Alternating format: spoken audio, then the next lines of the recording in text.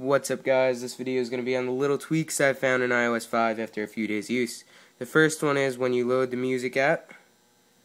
Let it resume there. Alright, when you load the music app, you see if the artist's name is too long for the space in between the album cover thingy there and the back button. It scrolls across. It didn't do that in iOS 4. Just to check earlier, I looked at my mom's phone with iOS 4 and it doesn't do that. So, second tweak here I found in Maps has alternate routes. So it doesn't work with all our addresses, but it works with this address. So, Lido Beach.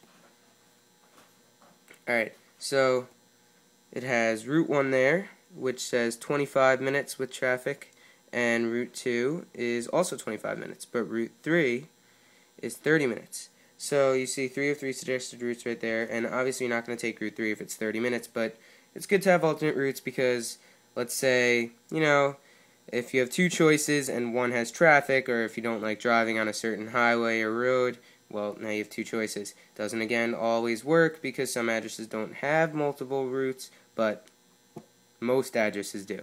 So that's a welcome addition.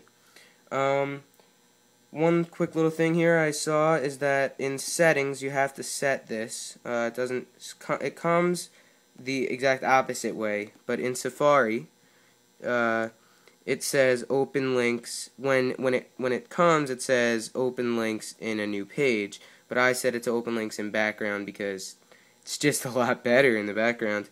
How awesome is that? So now if you're reading a web page and you want to queue up a link here, I want to read that in a little while.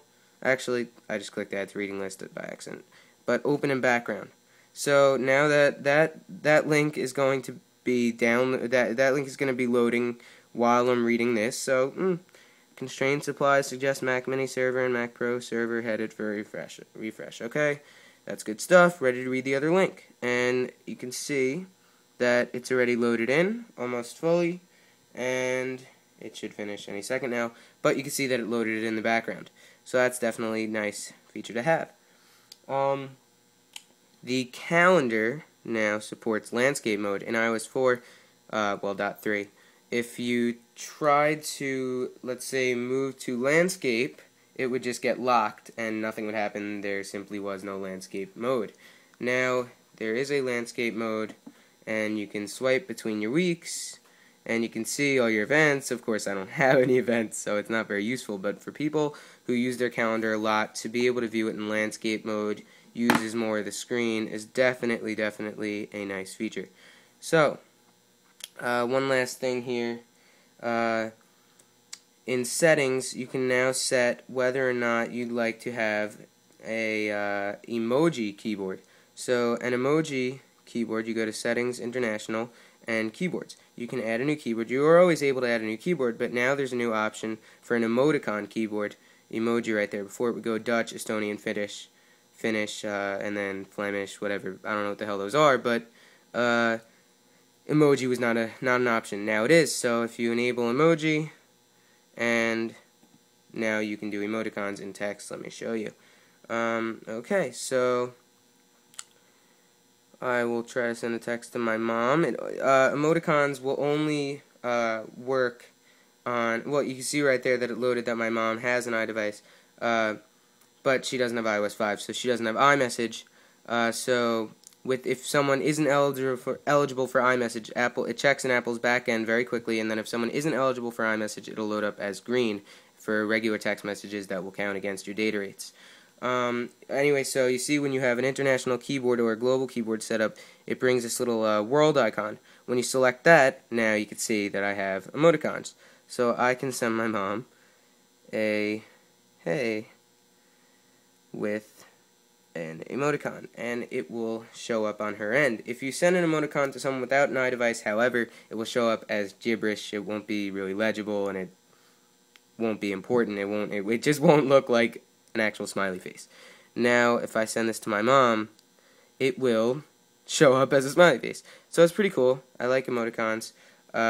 Oh, one thing though, I don't really actually use the emoticon keyboard because the problem is that The problem is that when you have that set up, when you have two different keyboard modes, it takes your number sign to get to the numbers, and the other half of the keyboard where the question mark and the commas is now a lot smaller, you see, because it divided up the button that used to take the full space like return does, is now divided up into two, and so the world takes up half that space. I don't like that, because I want to quickly be able to go to my question mark and comma without having to look, without having to make it a big deal.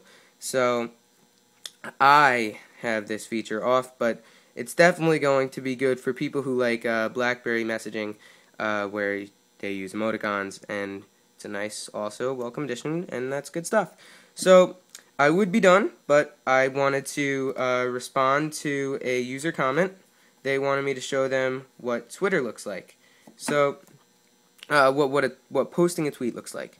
I showed the option of tweeting, but I didn't actually go through with it. So now I'm going to show you. I'll click tweet here, and it loads in a little widget, and it puts in a thumbnail, the Mac Rumors page, and there. So I'll start typing. Hey guys, looks like a refresh.